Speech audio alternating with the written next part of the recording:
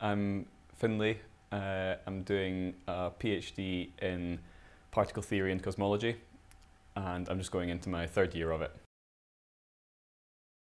Well, I'd always really loved maths.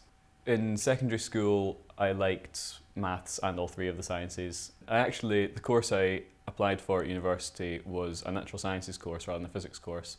So in first year I was able to do some chemistry and some material science and some maths as well, which was really great because I wasn't 100% set in physics at that point. I went through phases of wanting to be lots of things when I was younger. I remember for a while I wanted to be an inventor, whatever that means. For a while I probably wanted to be a musician, and then, I don't know, from the age of maybe 16 or so, I wanted to be doing this.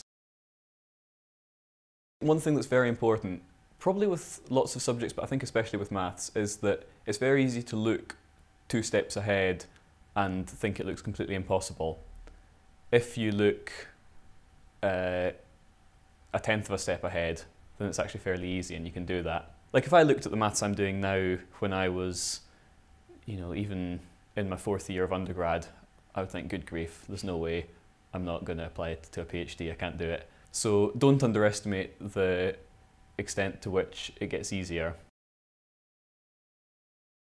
Well, one of the things I look at is what we call cosmological inflation, which is a very short period of accelerated expansion in the early universe. We're fairly confident that such a thing happened by looking at various parts of cosmological data, but there's lots we don't know about its properties. The work I've been doing so far has been looking at a model which is a few years old, which tries to unite inflation with dark energy, which refers to the late universe accelerated expansion that we're seeing at the moment. Both of these areas are quite tightly constrained by our data, and if you try to unify them, then you're running up against the constraints in each one. So the model I've been looking at, I've basically been trying to test it, doing a combination of maths and computation to figure out what this model predicts for the things we observe in the universe, and hopefully in doing that put some constraints on it, or perhaps even rule it out altogether. My PhD doesn't come anywhere close to dominating my life, as I think some people's do. I'm very into music and have been for quite a long time. I play the violin. I like running and cycling, rock climbing. I've recently started swimming, but that's not going very well.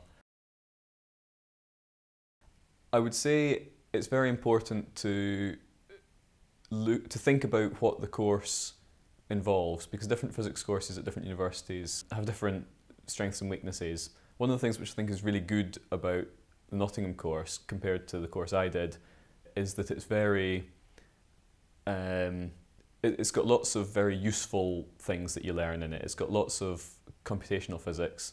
It's got lots of opportunities to do project work and presentations. And these are things which I think are very important skills to have in physics and also in just about anything. There's something to be said for having a bit more experience in some of the slightly more skills-based parts of physics education. And that's something I think Nottingham does very well.